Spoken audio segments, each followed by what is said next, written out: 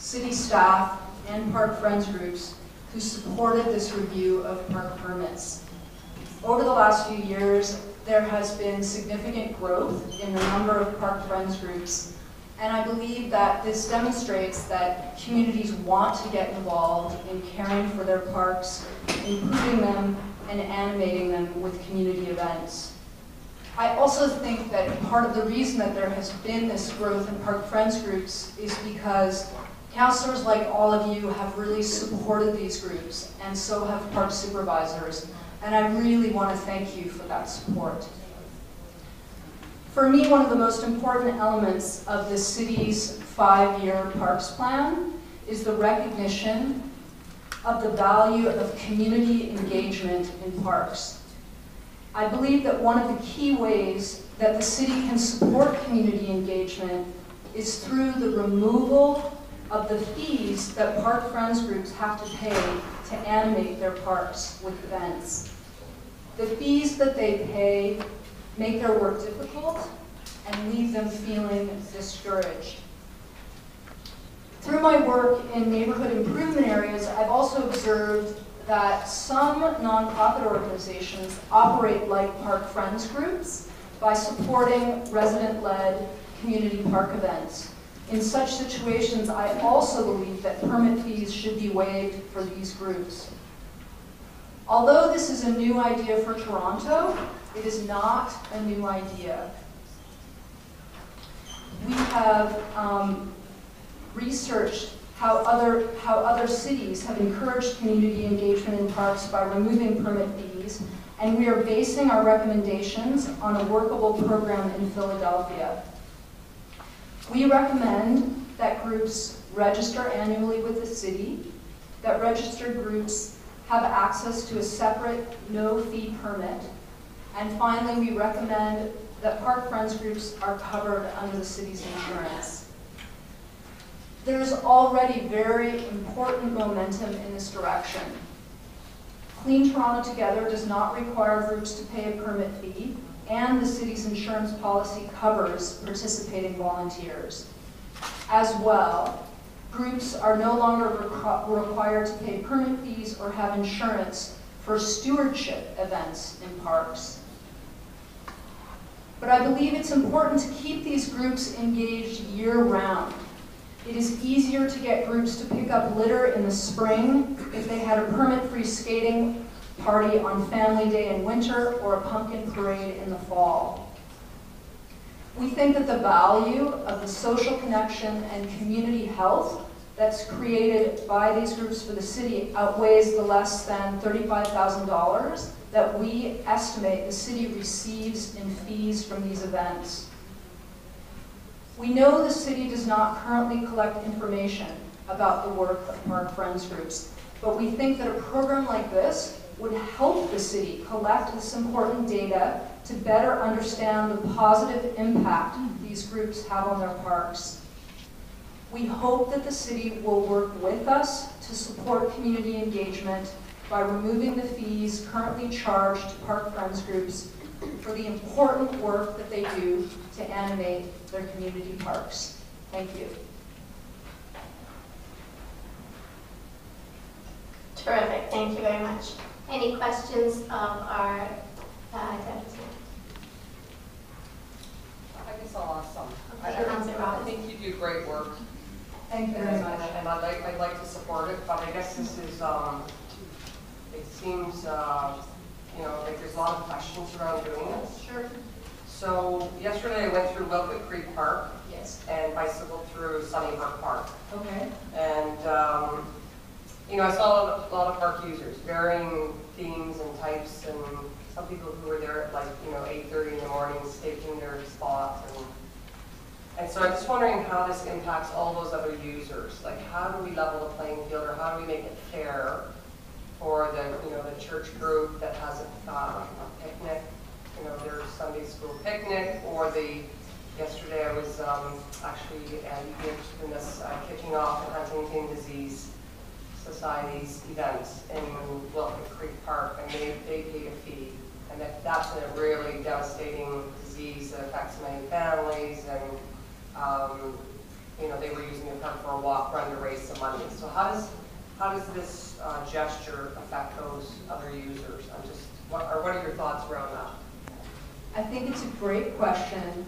And I think that for us, what is key is that a Park Friends group has to be working on behalf of the whole park. It needs to be a transparent organization that represents people with different points of view. And we believe that Park Friends groups need to have a relationship with their counselor and their park supervisor to guarantee that they have this open, inclusive, whole park thinking kind of mentality to their group, rather than a specific special interest in how they use the park. We're also suggesting that groups renew their registration on an annual basis, and that their kind of inclusive, whole park thinking perspective comes up for review, and that both the counselor and the park supervisor can comment on whether or not this is an open and inclusive group that's working on behalf of the whole park. Okay. Can you remind me if the city provides any funding to your organization? I'm just trying to remember. Are you guys completely independent, or is there? We've had funding from Live Green. Yeah, I think that's it. Okay. Just because I couldn't remember if you got it. And then, so if we did this, would this broaden your mandate? Do you feel as an organization? How would it impact your organization? Because this is quite a big. Sure. Well, I mean, we very much want to work with the city, specifically the Parks Department and the local councilors, to support community engagement, to allow parks to become vital community green space. And we would partner with you as you see fit, really, to allow groups to animate their parks in a way that benefits the local communities, to the best of the community's ability. Does that answer your question? Yeah, that's excellent. Okay. Thank you. Those are all great answers. Thank you very much. Thank you very much. Councillor Perks is next. Thank you. I'm just trying to recall. Most of your money isn't from Live Green, though. Most of the money comes from a private foundation. I'm just trying to recall. So, in terms of our specific funding, we have some funding from the Metcalf Foundation, from Live Green.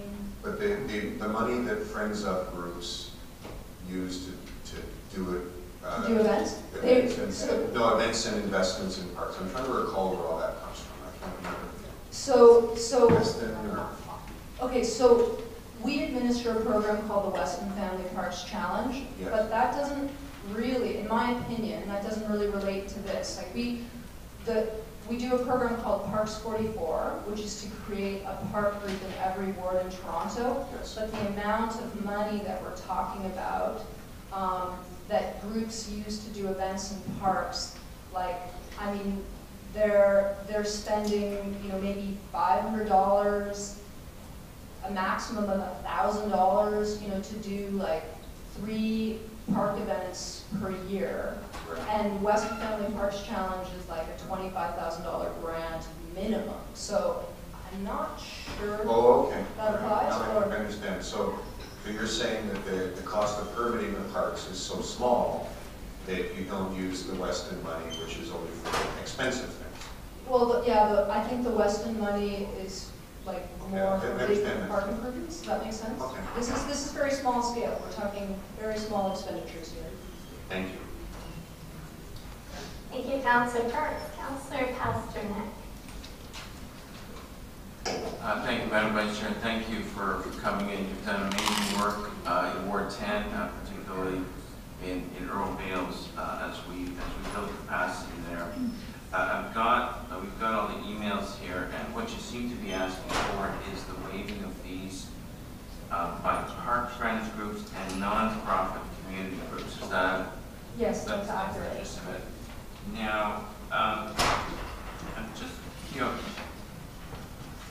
everyone likes a low-cost entry, and it's great for parks, but is there concern that when you start whittling away at the revenue that goes into reserve funds for ramps and offset solid waste and community safety issues. It keeps our parks in pretty good shape.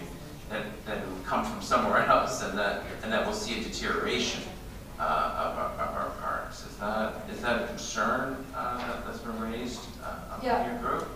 I mean, we've thought, honestly, we've thought about that a lot. And I guess, in our opinion, the value and the return that communities receive, and ultimately the city receives from a vibrant community park is so high, in our opinion, that the $35,000 that we estimate it would cost to let these groups have these permit-free events, in our opinion, it's a very smart investment, because a vibrant community park is a safer park.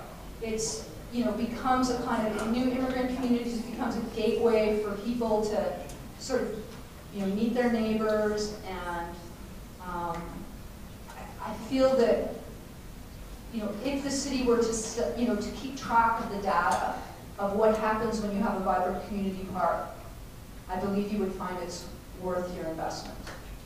Yeah, I think that the people on this committee, and there's one of the veterans on the committee from December of 2010, and who is responsible for a ward where parks are a vital part of day-to-day life.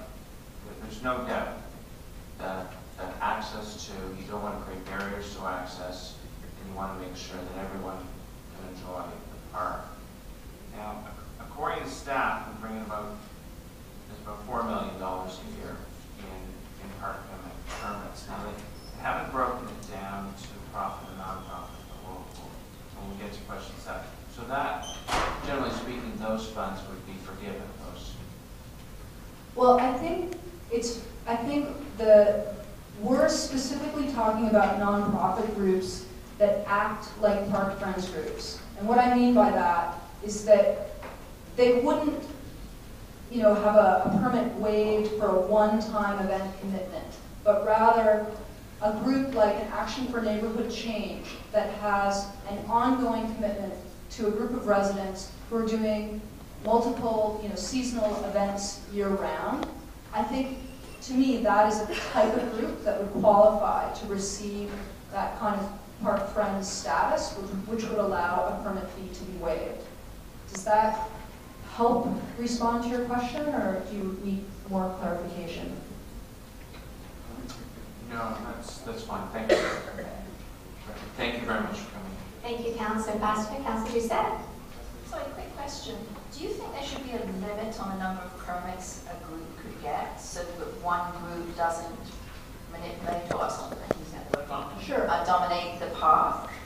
Sure. I guess one of my concerns is would you agree that I have no problem with no permit fee, but would you agree that if someone isn't paying a permit fee, they may take all the prime spots all the time for the Bake Oven and not let any other new groups come in? So would you agree that we have to be considerate of that and maybe have a maximum per year, or look at it every 4 months, 3 months, whatever? Well, I think my general response is, I would be open to that. I think what we found is, I guess, two things. It takes a lot of energy for volunteers to organize a community park event. So the idea that they're going to be doing this every week, it is just not accurate. That it's just these are volunteers. They don't have this kind of time. So if we get a spring, summer, winter event out of a volunteer group, in my mind, that's a fantastic achievement. So I don't think you're going to have this waterfall request for permits. And then the other thing I would say as well is that we're asking groups to re-register annually. So there's always this opportunity to review the practices of the group and decide if they warrant this status. Thank you. Thank you. I just had a couple questions. So there are all these obstacles that seem to be coming out for groups that want to do something for the greater good of the community. Can you rank them for us? Like, what's the biggest obstacle? Is it the permit, the way, it's not user friendly, it's not fully accessible online? Is it the insurance, or is it the permit fee? Like it's all three, I know, I'm hearing. So how would you rank it? Like, what would be the best one to eliminate one MBA? Okay, so I'll comment on that, and then I'll ask my colleague Jake to comment as well. So in my opinion, the biggest obstacle is the permit fee. The second would be the insurance fee.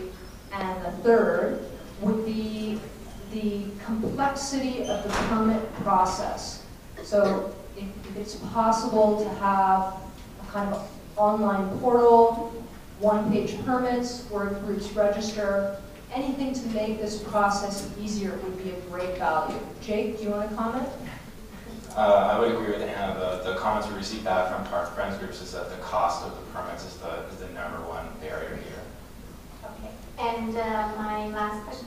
So you quoted $35,000 is what, how do you get that figure? I'll turn this over to Jake. So we looked at the average number of events that we see park groups holding per year, and then we looked at permit costs as well. We calculated kind of the maximum that we thought the city would receive from these events. Thank you very much. Thanks for coming in. Thanks for all the great work you do. Thank you for having us. Thank you. And next up we have